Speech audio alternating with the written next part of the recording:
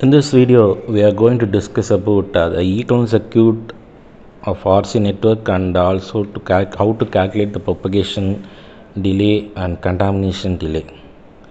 So here the figure shows the RC equivalent model for NMOS and PMOS. Okay, this is your NMOS and this is your PMOS of with K.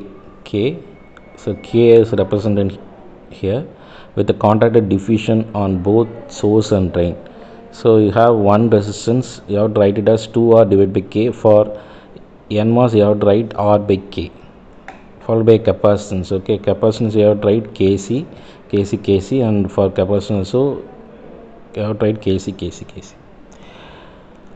The PMOS transistor has approximately twice the resistance of the NMOS transistor because the hole has a lower mobility than an electron.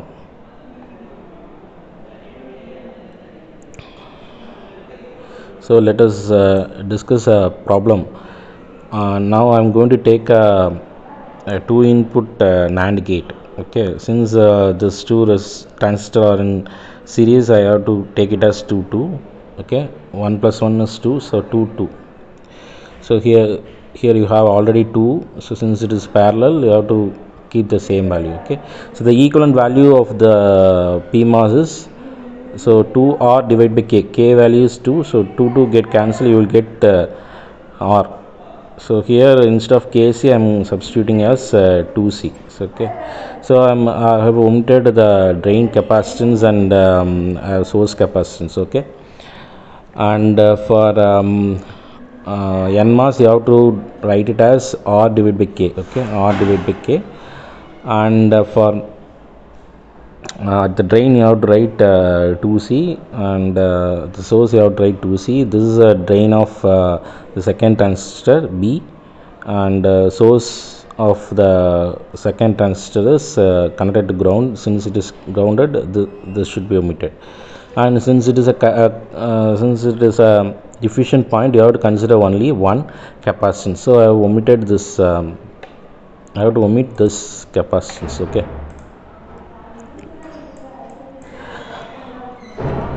So first I am going to find what is propagation delay. Propagation delay is a worst case delay. So this is a maximum delay. Okay, and contamination delay is a best case delay. So this is a minimum value. Okay, so first we are going to find the for PMOS, that is a propagation delay and contamination delay for the rise time. Okay, so first you have to consider for propagation delay means the VDD, from VDD it can flow either through this path or this path. Okay, so if I consider only one path means there is a propagation delay. Okay, so why I have written 6C means I have to add this 3 capacitance. Okay, so since the 3 capacitance are in series, in parallel, I can add this 3 values. Okay, so I will get 6C. Okay, and for what is 4HC is the input capacitance. Okay, input capacitance is 2 plus 2 is 4, so I have added a 4HC. Okay, so if I consider only the one path means there is a propagation delay. If I consider 2 path means there is a contamination delay. So after that you have to apply a Elmore delay constant, that is nothing but R into C. Okay, so R into C is, this is your propagation delay, rise time propagation delay, rise propagation delay, and this is for contamination delay. Okay, instead of R you have to use R by 2. Okay, next for fall time, that is below the output path. Okay, so you can see, so for contamination delay you should not consider this 2C. Okay, for propagation delay you have to consider this 2C. So if I consider the 2C means I will get what I will get, the path is from in this way. Okay, I have to calculate from this way. This is your path. Okay, so R by 2 into 2c, r by 2 into 2c, so for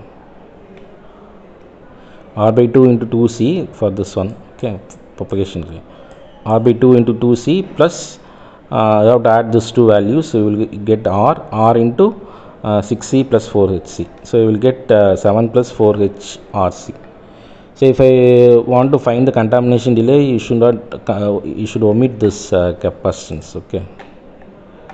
So if I omit this capacitance, I will get r, okay. So r into 6c plus 4hc, okay.